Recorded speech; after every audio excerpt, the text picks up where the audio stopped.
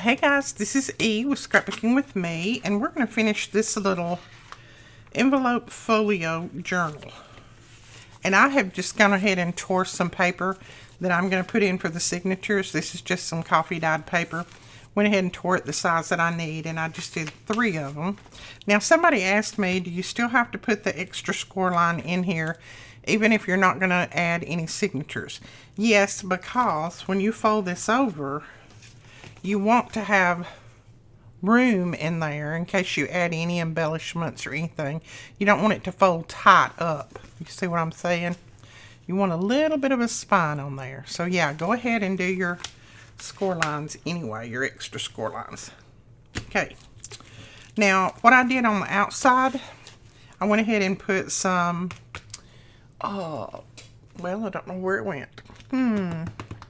This is Tyvek. Here it is.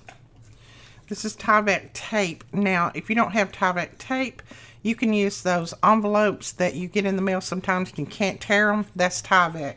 Just cut those up and use them. I've got some of those cut up somewhere, but I couldn't find them, so I just used my tape. I put a little of that down through there because this is going to get lots of folding and lots of pressure there, and then I'll cover that with some lace. So I put it on all 3 of the spines.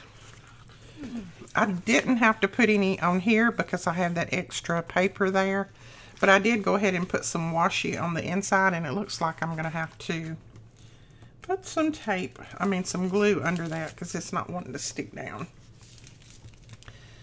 I could just take it up and put some Tyvek there, but, well, now it's stuck back down, so I don't know if it's going to stick or not. We'll worry about it in a little bit. If it don't, we'll put glue under it. Or I'll change it out for Tyvek. Now these are where you have your pockets. If you want to cut a little pull in there, you can. I'm going to go ahead and just cut a small one in each one. Maybe I won't get my head in the shot. Let's see. And you could have cut these before if you had wanted to. Just going to do mine now. Not a biggie. You got 4 nice big pockets.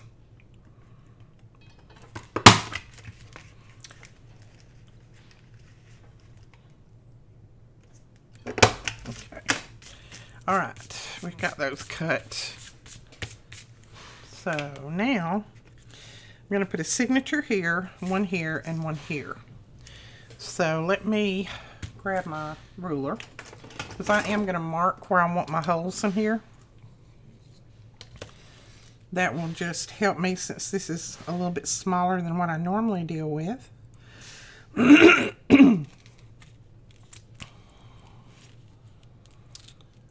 Alright, so we know we want one right there. That'll be the center. And then I think I'm going to go out, let's see, 1 3/4, and then I'll go 1 3/4 over here. And then you want them to be right in the center of that your little spine there. So I'm just going to move my holes over a little bit, and then I'm going to mark these 2 just like that, and then we'll punch our holes because I'm going to stitch my signatures in. You don't have to. You can glue them in, or you can put them in like a Midori style, whatever you want to, but I'm going to stitch mine. Alright, all of my holes are marked.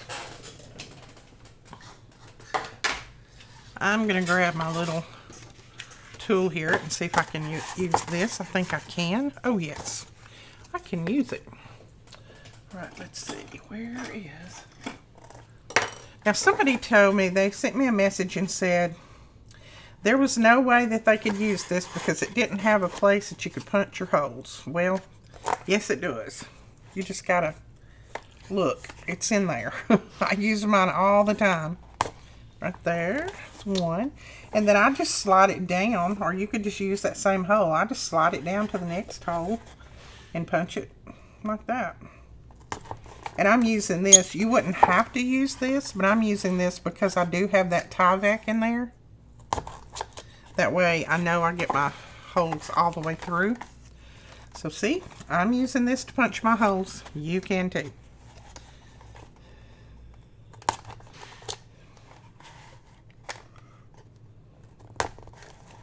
If they're different than the way this thing is made, all you have to do is mark your holes, slide it back and forth, and it works.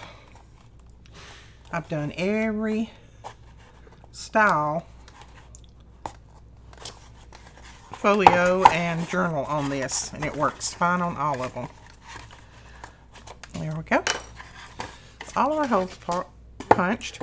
Now we have these in stock. I think we're running low on them. Benji's been out of town. Hadn't got any more cut. I think we have maybe 4 more in stock. So if you want one, grab it. I wouldn't take anything for mine. I love it. Now, what? I think I'm just going to use white because I'm going to put some lace on there, and I don't want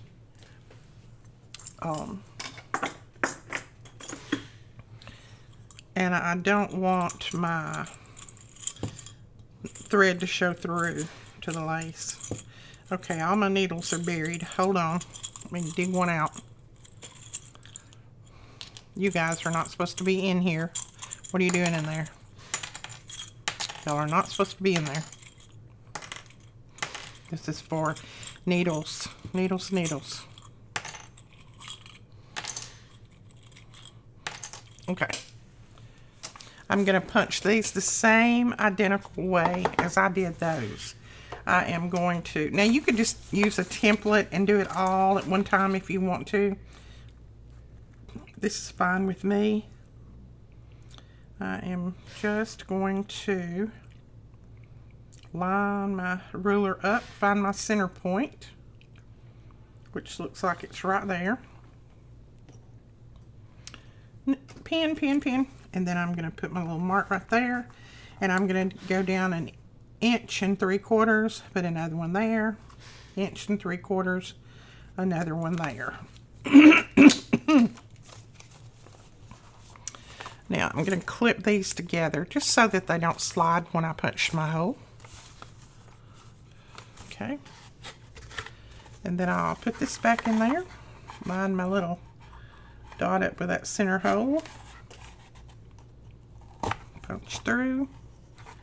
Move it down a little bit. There we go.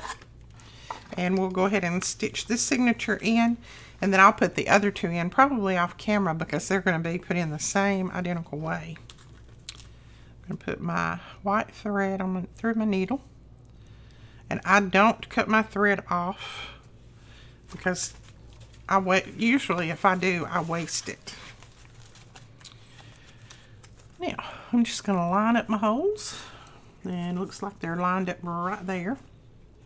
Since this is not a very thick signature, it's pretty easy to line them up. There we go. And then I'll come back through here. And then through here. Now I think I put 5 pages in each one of these signatures. And, you know, that's going to be 20 pages altogether, front and back. So that's going to be plenty to do your little journaling on or whatever you might have to do. Let's see. I need to go this way because I don't want to waste quite that much thread. Cut that off and then pull it tight. And you need to make sure that your thread is on opposite sides of that one that goes down the middle. See there? Can't even see it. And then I tie a double knot. And you can leave the thread hanging down if you want and put some little beads or something on there, but since my journal is going to be kind of small, I don't want to put any extra bulk in it, so I'm going to leave mine like that. So there is my signature in there, right there. That'll fold over that way. So I'm going to go ahead and put these other 2 in, and then we'll come back and we'll finish this little guy up. He'll be done. All right, we have all of our signatures in there, all 3 of them. That folds that way, that folds that way, that one folds like that, and then that comes over to close. Now I did add 2 more magnets on here, so I've got 3 magnets. just because I wanted to make sure that that stayed closed and wouldn't pop open because it got kind of full. But you still got lots of journaling room in there and things that you can do. And if something happened and it did get a little bit fuller and it wouldn't close right, just put an extension on this and then move your magnets. That's all that you would need to do. But, you know, if you slide it back, it closes fine. It's not a problem. Okay. I wanted something to go on the outside. I don't know what. This is some of the ephemera that came in the kit. Oh, I like that one. That one looks cute. Let's do that one. I just dumped all of my ephemera out. I don't like to dig in those bags, so I always dump it out and then I put it in my ephemera holder. So I think we'll put that one there.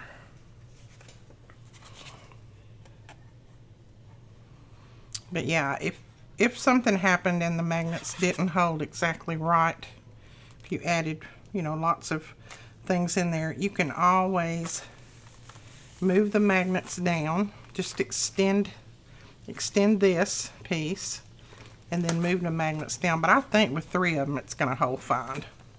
Not had a problem with something like that so far.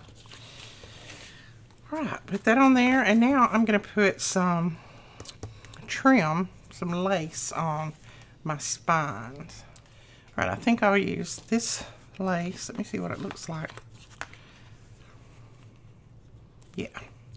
Wanted something a little bit subtle. I didn't want anything real bold, so that will work right there.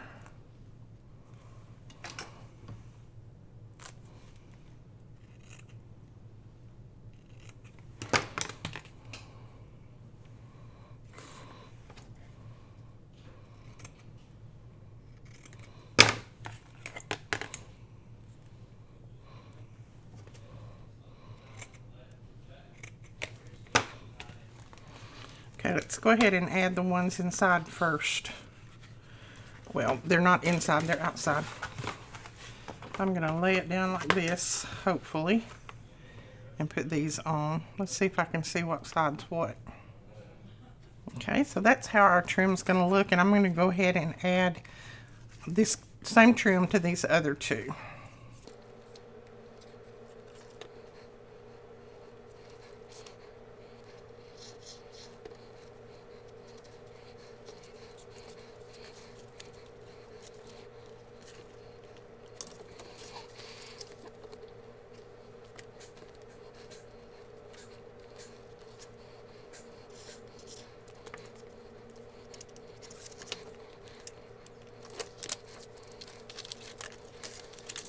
Alright, we have all of our lace on, and I'm going to leave these open for a little while just because I don't want them sticking to my pages. So I'm going to leave it open until that glue dries. Then we can close it up. Alright, let's close it up. It's not completely dry. I can always open it back up once I get finished with the video. Just don't want my pages to stick together. Alright, there we go. Finished. We've got our lace on there, the front cover. I put this little flower on there, and then on the inside you can do lots of decorating too if you want. I'll probably use some more of these little frames and tags and things and put on there. So I won't do that on camera because you guys know how to decorate. That one would look cute there, so I'll probably do that and do a little bit of decorating, and then this guy will be finished. He'll be ready to go. Alright, that is it, guys, for this tutorial. I hope you enjoyed. If you did, please give us a thumbs up and hit that subscribe button. Don't forget that we have that $300 gift card giveaway coming up, but you have to be subscribed to win. We will talk to you guys later. Bye-bye.